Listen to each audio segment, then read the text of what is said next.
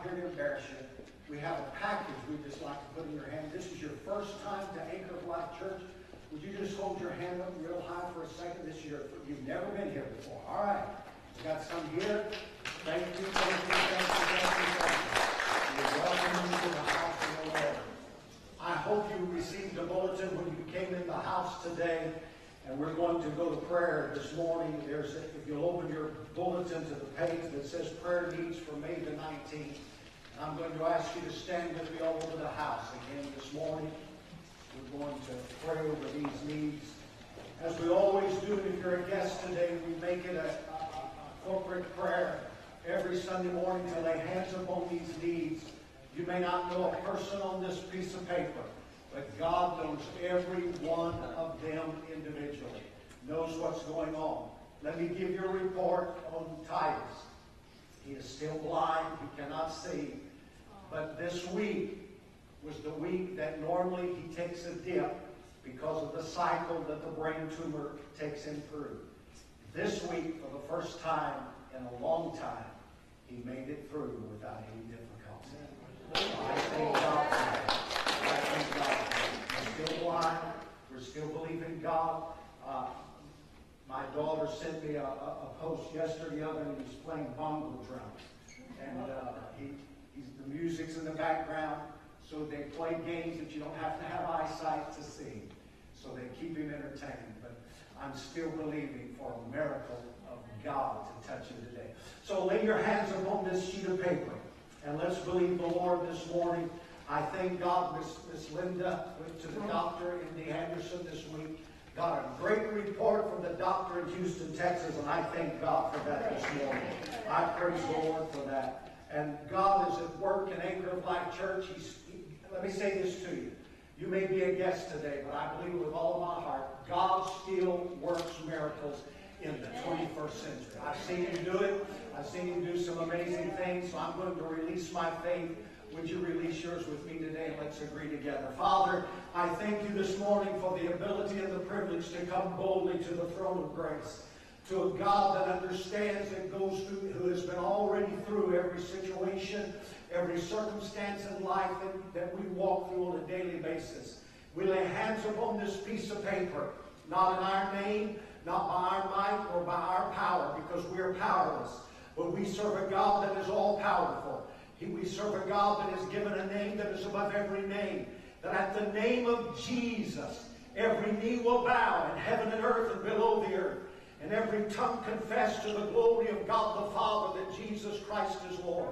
Whether it's cancer or diabetes or heart conditions or blood issues or whatever it is, or infection in people's bodies, no matter what the case is or what the situation is, or if it's lungs that are not operating correctly, by the name that is above every name, the name of Jesus Christ of Nazareth, may the healing power of God flow. And may the name of the Lord be glorified. And we release this morning the healing touch of God. I pray for Jacob in the hospital this morning. I pray you'll touch his leg there in the hospital in Brownsville. I pray that you'll speak life to that leg. Speak health to that leg. Speak deliverance to that leg. And work a miracle for the glory of God Almighty this morning. I pray in the glorious, mighty, powerful name of your Son, our Savior, Jesus Christ. Lord, I thank you for hearing. I receive today, and I believe by faith that we're going to have answers coming forth to the prayers that we prayed today in faith believing. And I thank you for it this morning in the glorious name of Jesus. And now, Father, we close our time of prayer by praying the prayer that Jesus taught the disciples to pray. If you don't know it, it's on the screen. And would you say it out loud and loudly with me, please? Our Father, which art in heaven, hallowed be thy name. Thy kingdom come, thy will be done on earth as it is in heaven. Give us this day our daily bread, and forgive us our trespasses as we forgive those who trespass against us. Lead us not into temptation, but deliver us from evil. For thine is the kingdom, power, and glory forever. Amen and amen. Remain standing with me, would you please? Take your Bibles in whatever form you may have them in and hold them up high. We make this declaration every Sunday morning. This is what it says. Say it out loud and loudly. This is my Bible. I am what it says I am. I can do what it says I can do. Today I will be taught the Word of God. I boldly confess, my mind is alert, my heart is receptive. I will never be the same. Amen. Amen. You may be seated. The Lord bless you. Remember, tomorrow morning, Karen is going in for hip surgery. I trust that you'll remember her in prayer, that you'll pray for her, that she'll go through her surgery victoriously without any problems and issues whatsoever. Hebrews chapter number 2. We're in a study. Now, my purpose of this book and this study is to give you nothing but Jesus. This book, that's what the book of Hebrews is all about. I said to you last Sunday morning that the name and the person of Jesus in this nation is under attack. There are people that hate that person, that hate his name. There are people that don't want churches preaching about the name of Jesus. And I promise you, as long as I have a voice, I'm going to speak the name of Jesus without fear or intimidation whatsoever. Amen. I love the writer by the name of Watchman Nee. Watchman Nee was a Chinese pastor who years ago, in fact, there's a contemporary song written about him, but they put him in prison because he preached the gospel in China. And while he was in China, he preached to the prisoners, so they cut his tongue out. He couldn't preach, he couldn't speak, so he began to write. And today in America and among Christians, if you like good books to read, I invite you to go to your bookstore, go to Amazon and find the books, any books by Watchman Nee, and read them. He wrote powerfully. It was so convicting that they eventually cut his hands off and he couldn't write any longer whatsoever. When he died a martyr. He rejoices in the presence of the King of Kings and the Lord of Lords. There'll be a day, folks, mark my word, there'll be a day when the great God Almighty hands that man a crown of righteousness and say to him, thank you for not being afraid to speak my name boldly and then in print for the glory of God. Well, I want to preach to you about Jesus. I love Jesus. I'm not ashamed of him. I'm not embarrassed by him. I make a bold declaration, and I stand before you this morning that I say to you, just like the writer to the book of Hebrews, Jesus is better than anything and anyone in the entire world this morning. That's the theme that the writer to the book of Hebrews was writing about.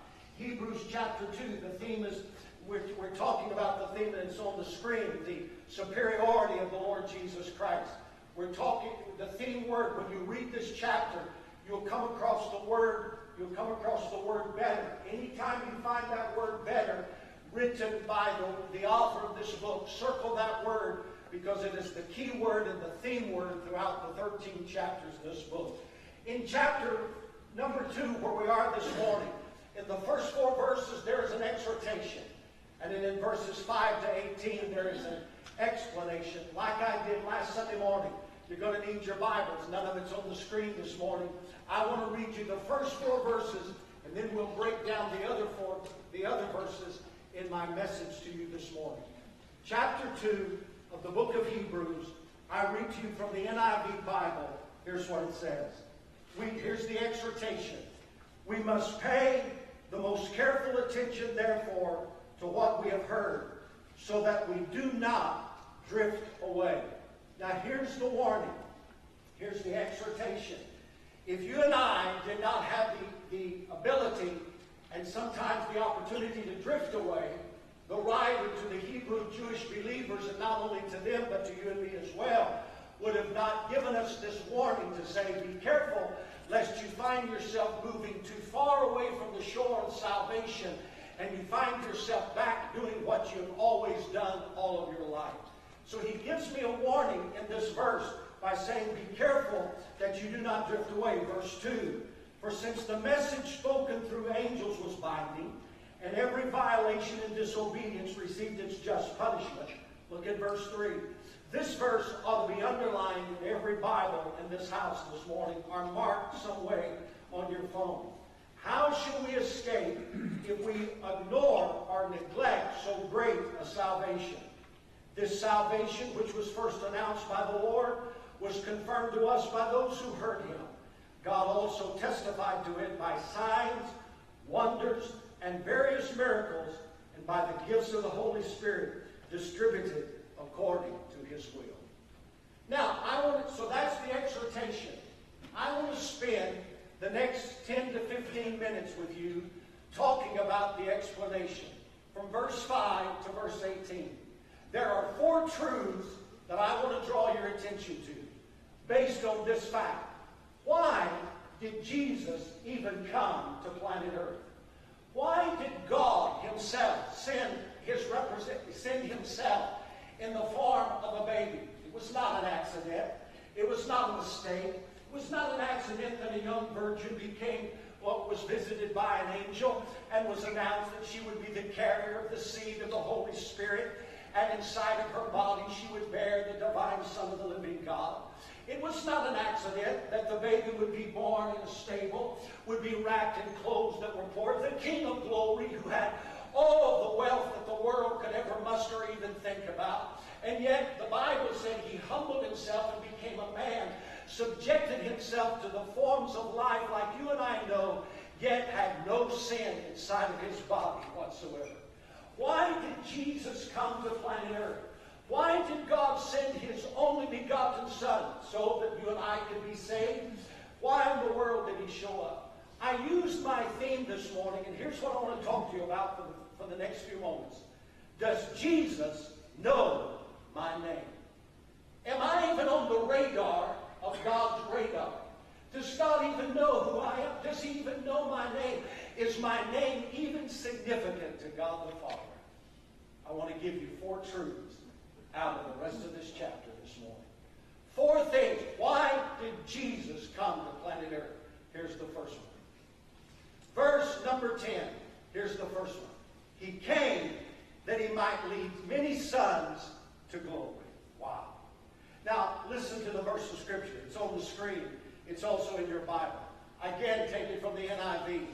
In bringing many sons and daughters to glory, it was fitting that God, now watch this, for whom and through whom everything exists, should make the pioneer of their salvation perfect through what he suffered.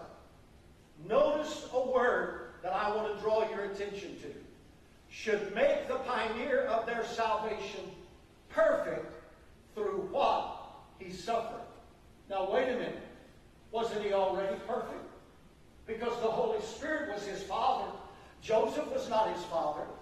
Joseph was simply the surrogate dad that stepped into the role of an earthly father. But Mary and Joseph did not have relationships prior to the birth of Jesus, or even prior to becoming married. They were not intimate with one another. So Joseph was not the father of Jesus. The Holy Spirit was the father of Jesus. Let me prove it. And I've said this to you before. Medical science will draw out what I'm about to relay to you. The blood of a baby, when a baby is born from a mother, the blood of a baby comes not from the mother. It always comes from the father. Go back and study medical science. A baby's blood comes from the daddy. I have A negative blood. I am one of the there's a small percentage of people in the United States of America that have A negative blood. When they call for A negative blood, they want my blood because it is so rare. Most of us have B or A positive, but I have A negative. One of my children has A negative blood. The blood that comes from the father to the child, the blood of the baby gets their blood from the father. Joseph was not the father of Jesus. The Holy Spirit was the father of Jesus. Therefore, he was perfect. But this verse draws attention to me and makes me stop for a second, because the writer says, in bringing, why did Jesus come to planet Earth? So that he could lead many sons, many daughters into glory. The glory that he had. It was fitting for that God, for whom and through whom everything exists, should make the pioneer of their salvation perfect through what he suffered. It was not the fact that he wasn't perfect. The word perfect should be the word complete, because he needed to go through what you and I go through. How can he be a sympathetic father? How can he know what I feel like if he's never walked in my shoes? if he's never been betrayed, if he's never been lied about, if he's never been heartbroken, if he's never been sick, if I go through things in life and I go to a God that does not understand what I'm going through, how in the world could he identify with what I'm facing on planet Earth? But he humbles himself and comes to planet Earth. Now watch very closely. I submit to you this morning, God in his great creative power could have easily yelled over the banisters of heaven and declared to us, I love you with everything in me. But that would have never reached the heart of mankind. He could have sent a facsimile. He could have sent a text message.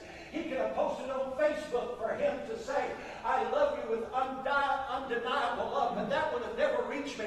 But God so loved the world that he humbled himself and came among you and me in order that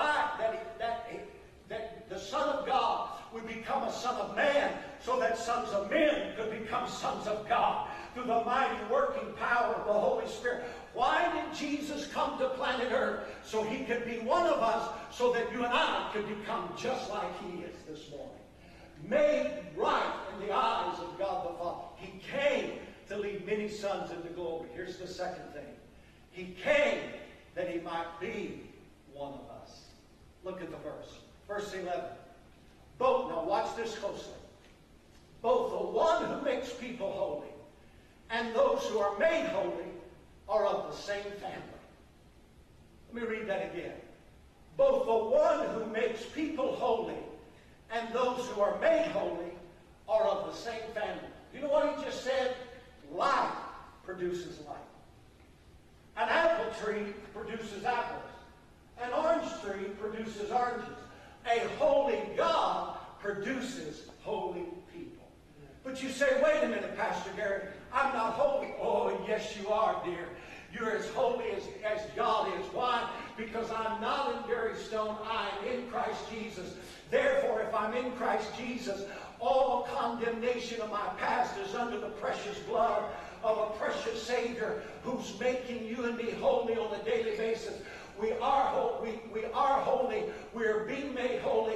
We will become holy in his likeness when we stand in his presence. But right now, the precious Holy Spirit, he came to planet Earth to become one just like you and I are. Now watch this.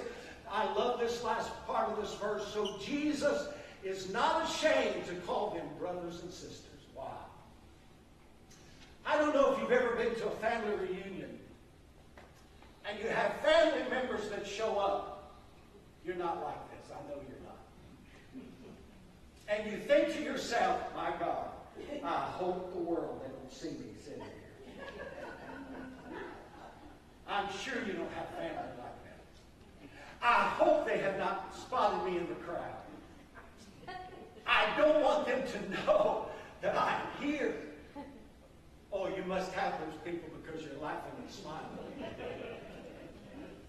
Both the one who makes people holy and those who are being made holy are of the same family. Watch this. So Jesus is not ashamed to call them brothers and sisters. Wow. But you say, Pastor Gary, you don't know what I've done. I don't need to know what you've done. He knows what you did. I don't need you to come confess to me. I do need you to confess, but you just confess to God. I don't need you to confess to everybody. I just need you to confess to God. I need you to take your sin and your problem and your issue to the Father, because there is one sitting at the right hand of God the Father, who I said to you last Sunday morning, and I gave you 7 ways that Jesus is better.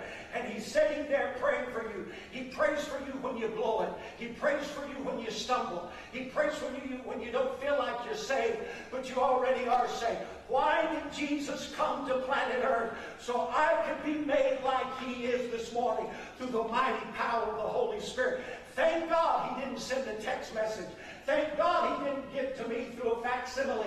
Thank God he was willing to humble himself and come among you and me, the likes of people like you and me, tabernacle among us and say, hey, I know where you've been. I know what you've done. I know how you've blown it. If I could say to the woman caught in the act of adultery, I forgive you. Go and sin no more. Think what I can do for you. After the cross, I did that for her before the cross. Hallelujah. Hallelujah.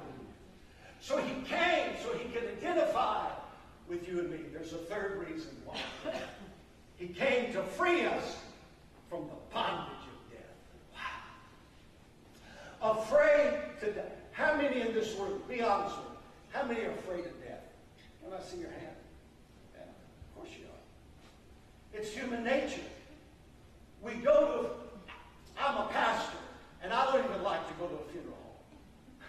But it's part of what I do.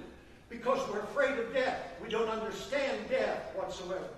It's something because it is a strange phenomenon to us.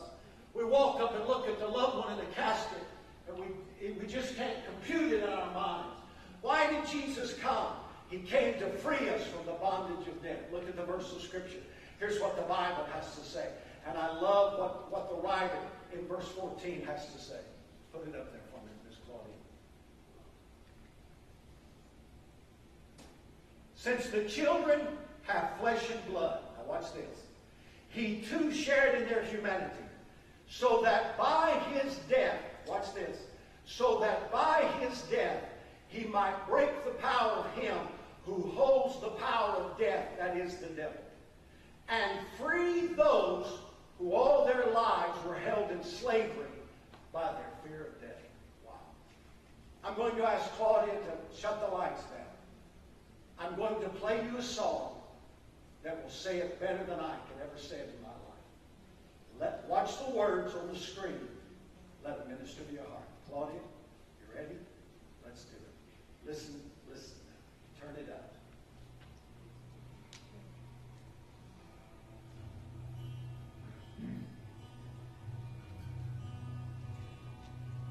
Oh, shame is a prison. It's cruel as a grave. Shame is a robber, and he's come to take my name. Oh, love is not redeemed.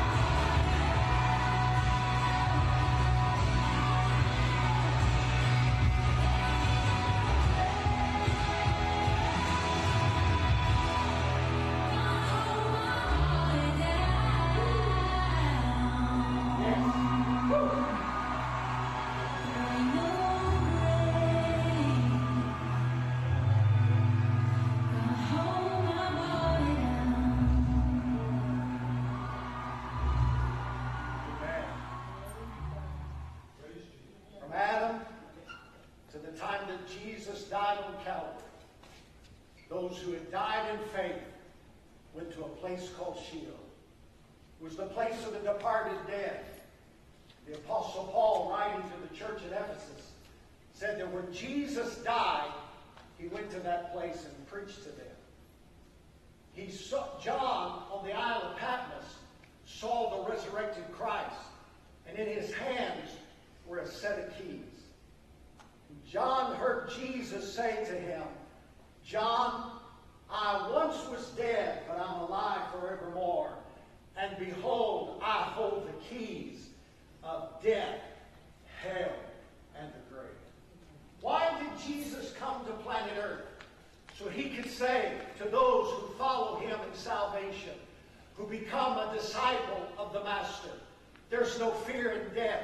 It's just separation from the body into the presence of the Lord. I've often thought as a pastor, because I have buried many a saint of God across this nation, and I've often thought I'd love to be at the cemetery when the day that Jesus calls us all home.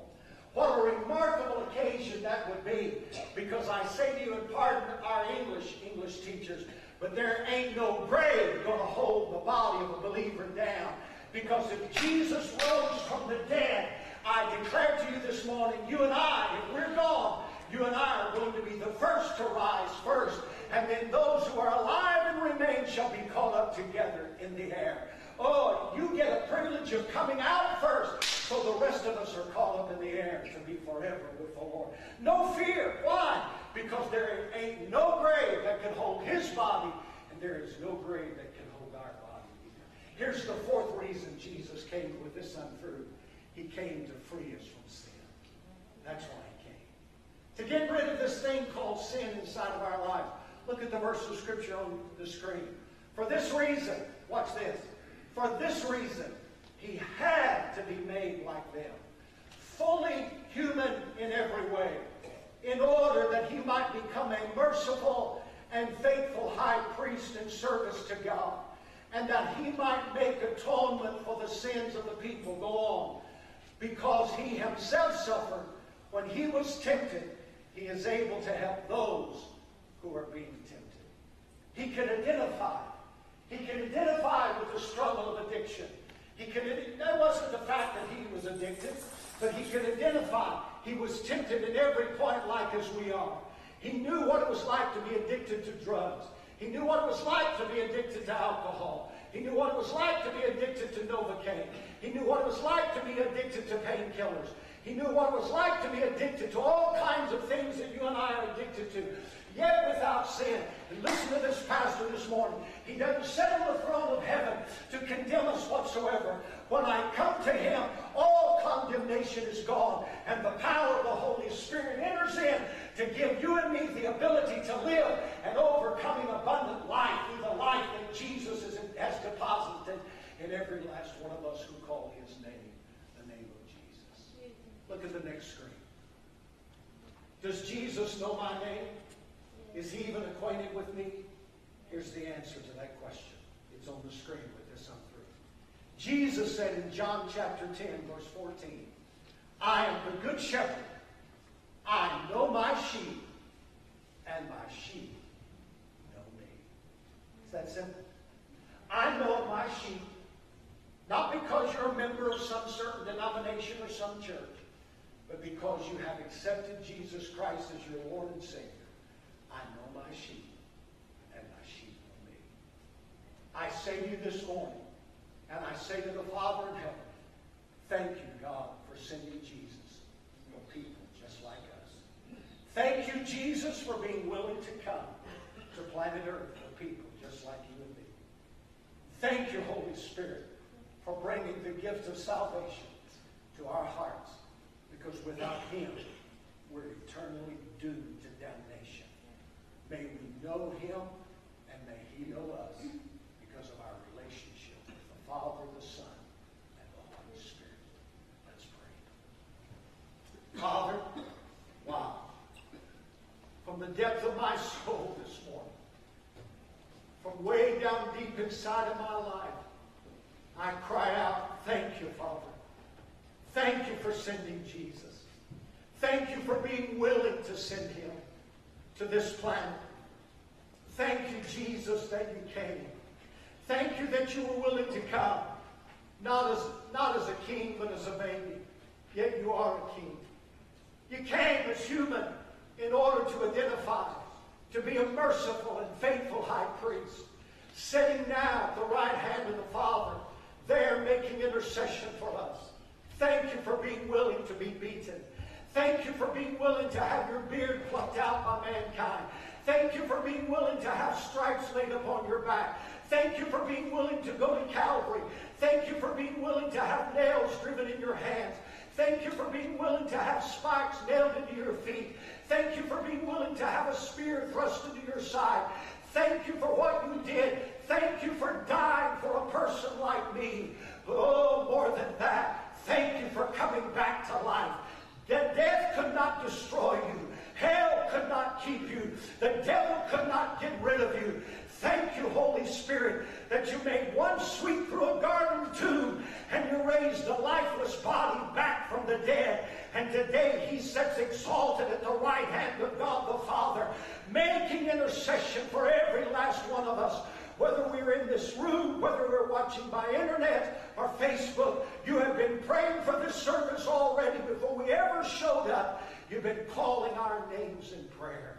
Jesus, thank you for knowing our names. My God.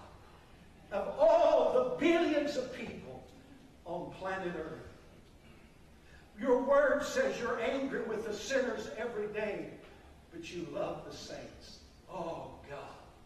Thank you for knowing our names, because you said you're the good shepherd. I know my sheep, and my sheep know me.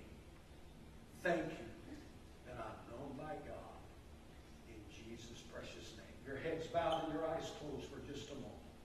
Nobody looking around. I don't know whether you know him or not, but I dare not let you out of this place without giving you an opportunity to make a confession before the Lord Jesus Christ. Nobody looking around, just me and the Holy Spirit. But you say, Pastor Gary, I don't know him. I don't know this one who came. I don't have an intimate relationship with him. I don't even know if he knows my name, but I want him to know my name today. Pastor Gary, would you pray with me and pray for me? You'd slip your hand up real quick like and just put it down anywhere over this room. Thank you, thank you, thank you, thank you, thank you. Stand with me all over the room, would you please? Stand with me to your feet. Hallelujah. Hallelujah. Those that are going to be helping me pray are coming this morning, coming forward to stand here with me. Hilltop Praise Band is going to lead us in a praise and worship song, in an altar song for just a moment. I'm going to give you an opportunity, whether you lifted your hand or not. You struggle. You say, I don't know that he knows my name. But I need to solidify the fact that today he does, and I want him to know me. I want to know him. And I'm going to open these altars. Whether you want to know him spiritually, perhaps you even need prayer for physical healing. You need the Holy Spirit to touch you physically. You're welcome to come to any of us, and we'll pray for you as well. So while Hilltop Praise Band sings, these altars are open. Feel free to come to any of us, and we'll pray for you today. In Jesus' name, come. Hallelujah. Hallelujah. Hallelujah. Thank you, Holy Spirit. Thank you, Holy Spirit. Thank you, Holy Spirit. When I'm far away from home and the cold wind starts to blow,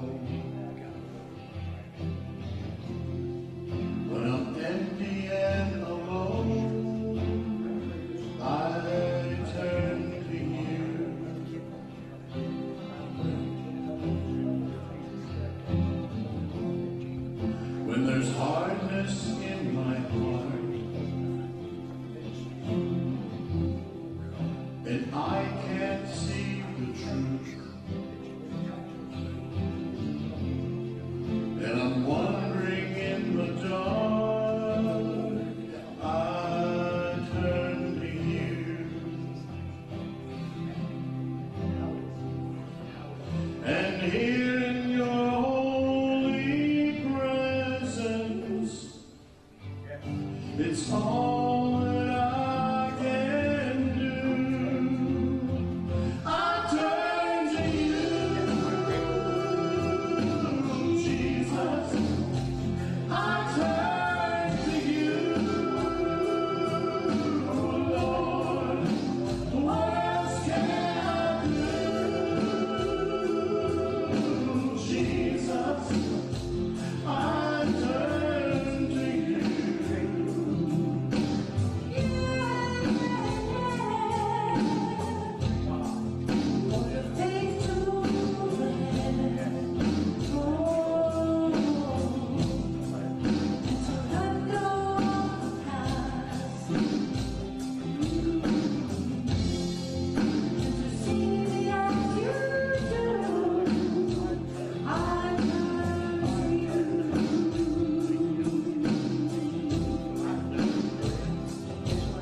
And here in your holy presence, it's all that I can do. I turn to you, Jesus.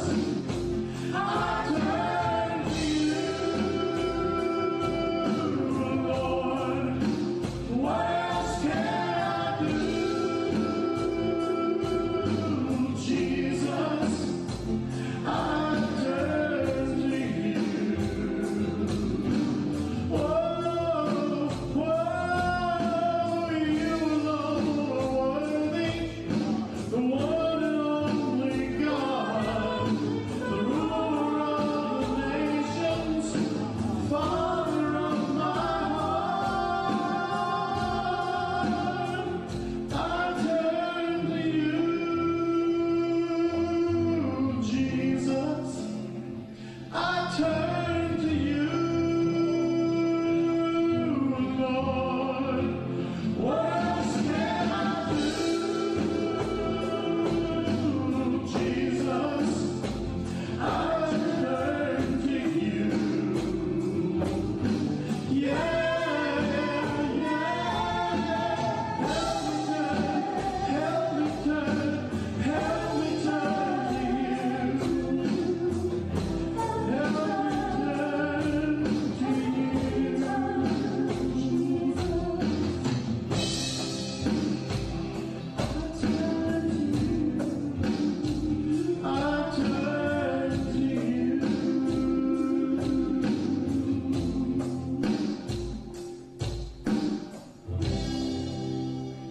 Wow, thank you, Holy Spirit.